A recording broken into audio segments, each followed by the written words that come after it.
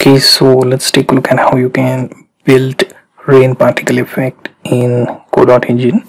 So what we'll do is we'll open Godot engine, make sure you create one empty project and click on edit. Now let's go back to our 2D scene. So I have added one 2D scene within which I'm going to add child node, which is going to be particle 2D. Okay, once you add that, what you need to do is you have to go to this inspector on the right side that says process material, and within that choose new particle material. Right, now save this. Now you adjust the placement for your particle. You will see it is already started dripping down the particles, so I have placed it at center. Now first thing is setting the amount. So considering this is rain, we need large number of particles. Let's go with 800. We will increase once we realize the amount of particle that we need. Next thing is we have to also adjust the lifetime. Set it for 4.5. More larger, that means get more area covered. Now next thing, we also have to go to our particle material section to edit some of the things like color.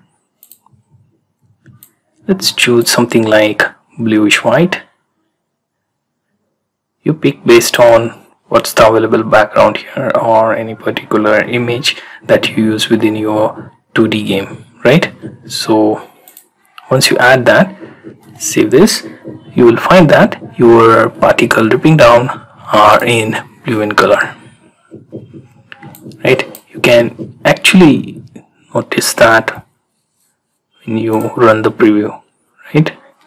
Now next thing, we have to adjust the gravity. Okay, now y-axis, which means downwards, it is already at perfect point, so we will only adjust its range to left hand side with -25. As you can see, now it's slightly looking like typical tilted rain. Okay, now what we have to do is we have to set a shape for this, right? So emission shape, set it to box, right? And here we will increase its x value, let's say 600, and as you can see, it is now looking like rain.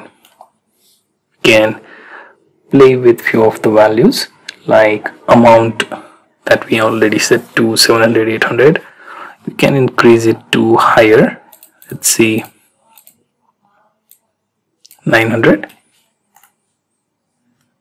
and it would appear a lot different as well. Right, few more things to change is scale, right, where we have scale of, let's say 3, and you will find your rain particle much bigger in size. You want to make them random, so let's go with value of 1, which is random and slow. You can reduce the value if you want to, go with 0.4.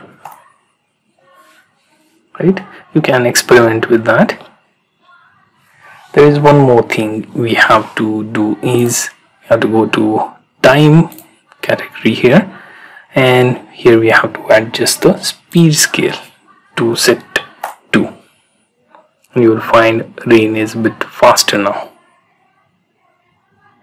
Right, now you can make few more changes to this to make your rain going slow, fast, or adjusting to another wind which can add with particle effect.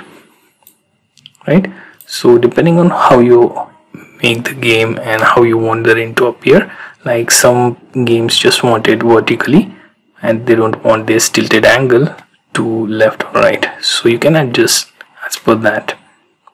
You can run the preview. It should look something like this.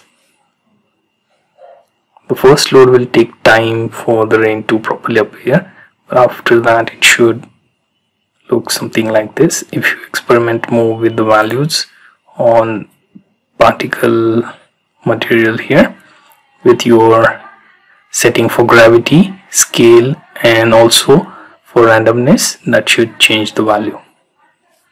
So hopefully you get the idea how to create the rain particle effect.